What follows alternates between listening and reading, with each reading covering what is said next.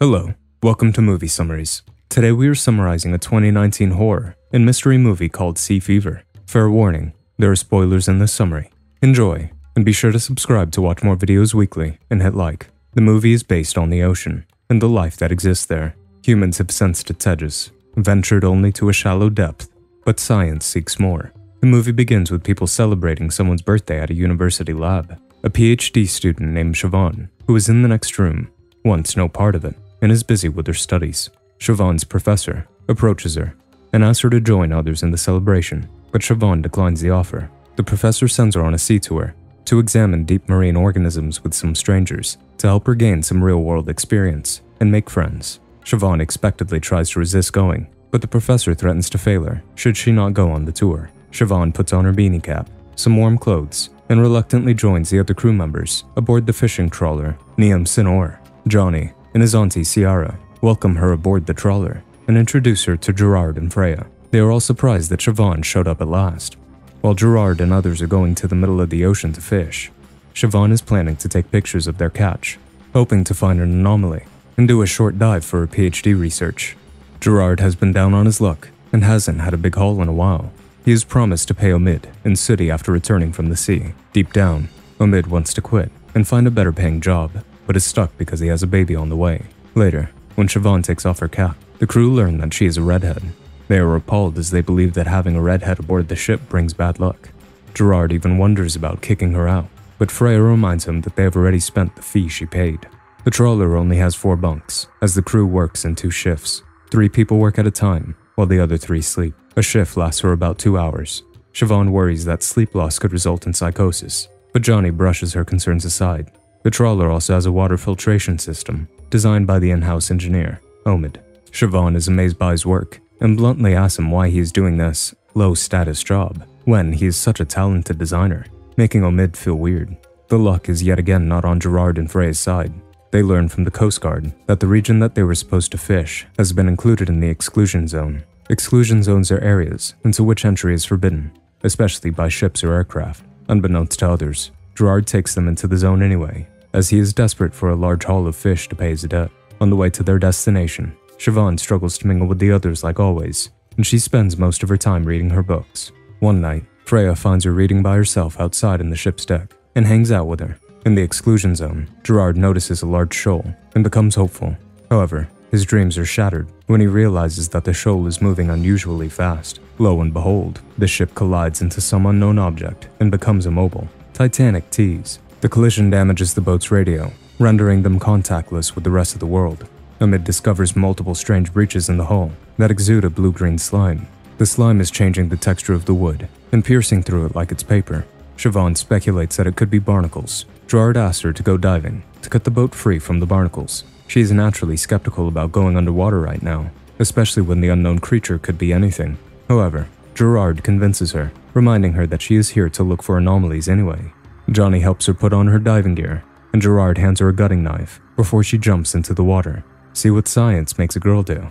Underwater, Siobhan learns that the things stuck on the boat are the growing tentacles of some organism.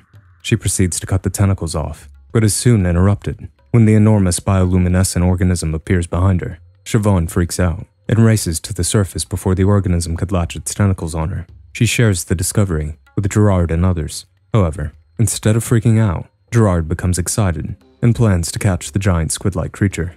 He orders for all hands to be on deck, despite Siobhan's reservations. The crew cast their net in an attempt to capture the creature.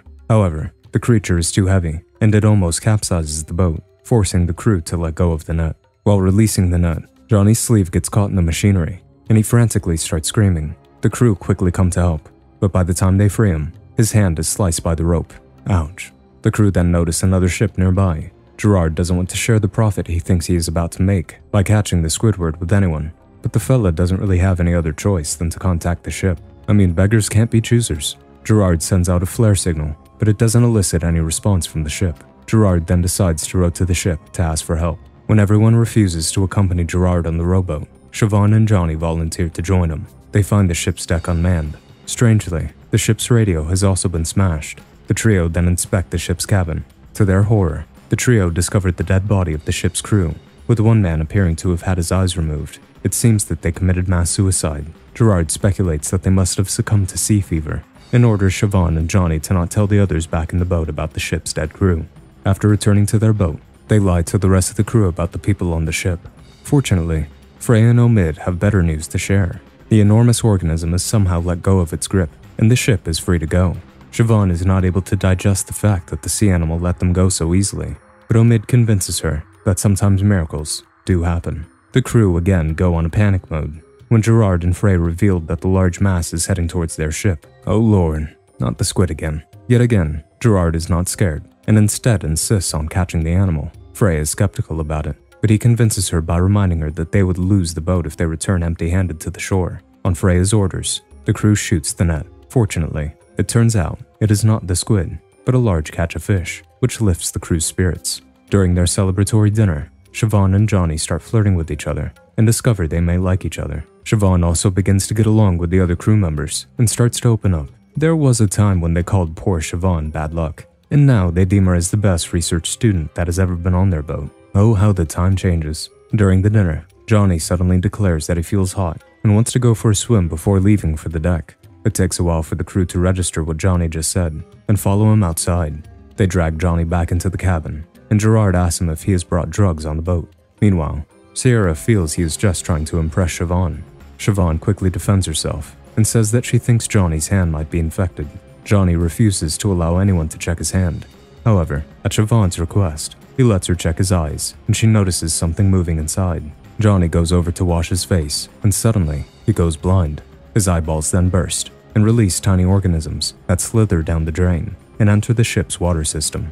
Oh shit, here we go. Johnny screams in pain and eventually dies in front of everyone. As Sierra mourns his death, Siobhan gathers Gerard, Omid, and Freya to inform them about the parasites inside Johnny's eyes that probably got into the boat's water system. Omid panics and rushes to warn Sudi. He tells Sudi to get out of the shower, but he feels that he is just messing with him and continues to shower until the creatures bite him. Siobhan and Omid eventually break into the shower and rescue Sudi. Siobhan then buries herself in her books to distract herself from Johnny's death, but she eventually breaks into tears. The crew later inspect the water filtration system and learn that it has been contaminated by the creatures, which have eaten through all its filters. Siobhan speculates that the small parasitic creatures are the larvae of the enormous sea creature, whose eggs filled the slime. She also speculates that the saltwater larvae will probably die in fresh water in a few hours. Nevertheless, this causes panic among the crew, as they no longer have safe drinking water. They get into an argument, and Siobhan reveals in frustration that everyone on the other ship was dead. The revelation shuts everyone up in a heartbeat. Omid and Siobhan later inspect the boat's water tank to check if the larva is dead. They carefully open the lid and pull out a dead larva. As Gerard steers the boat towards the shore, Siobhan studies the slime and discovers that slimes are filled with live eggs. She shares her findings with the other crew members and speculates that the animal must have mistook the boat for a whale and then latched onto it. It produced the progenerative substance. The slime got into Johnny's blood through his open wound. Siobhan says that they are vulnerable to get infected just like Johnny, and they must find a way to kill those eggs. Siobhan and Omid perform a range of experiments on the slime sample. They try to kill the larvae with UV light, without success. With their boat still 30 hours away from the shore, Siobhan comes up with another idea. She is hopeful that maybe electrocuting the creature may do the trick. However, Frey is opposed to the idea, as it may irreparably damage the boat, but she eventually agrees, and the crew prepares to electrify the trawler using the arc welder. They insulate the boat's important parts, wear rubber boots for protection, and pour salt water all over the boat to carry the current. The plan works, but Sudi's condition gets increasingly worse, and Freya gets impatient about reaching the shore safely. Siobhan tells them that it won't take them long to reach the shore, but they must still self-quarantine on the ship for at least 36 hours from when they destroy the eggs, so they don't risk infecting other people. That is how much time it took Johnny's infection to develop. However, Freya disagrees, and she wants to admit Sudi in a hospital as soon as possible.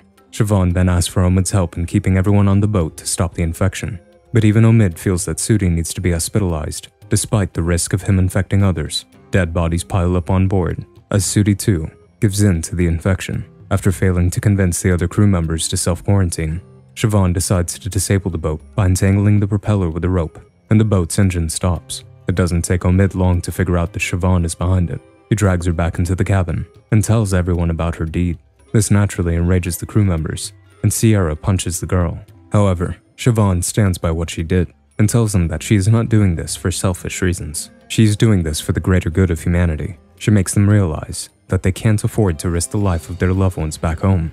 The crew eventually agree to follow strict quarantine measures. Siobhan checks everyone's eyes for possible infections. Siobhan, Omid, Freya, and Sierra pass the test, but unfortunately, Freya noticed parasites in Gerard's eyes. Faced with his impending doom, Gerard comes clean about driving the boat to the exclusion zone. He also reveals that the Coast Guard doesn't know where they are as a result of it. This enrages Sierra, and she blames Gerard for Johnny's death. Omid separates them and asks Freya to take Gerard away. Sierra realizes how wrong she was about Siobhan and apologizes to her. However, the old woman starts choking Siobhan mid-apology. What is going on? Afraid that Sierra might be infected, Siobhan climbs up the ladder to inform the others.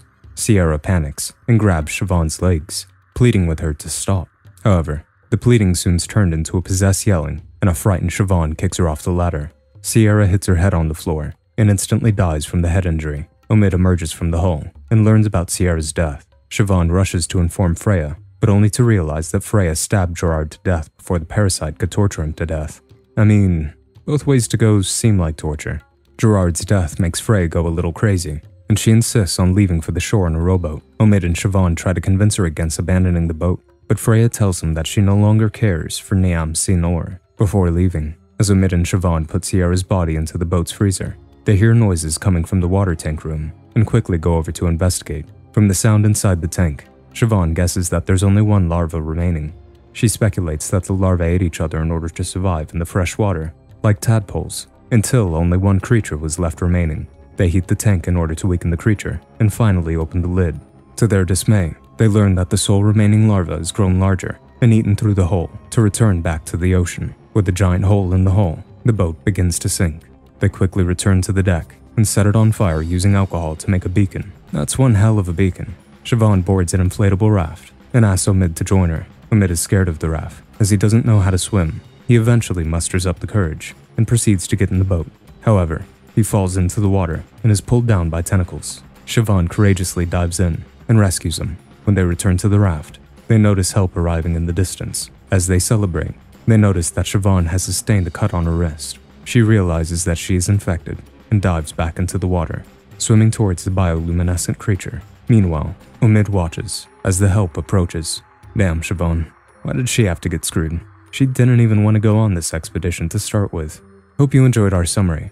Make sure to like, subscribe, comment, and turn on notifications so you can watch more videos weekly. Thanks.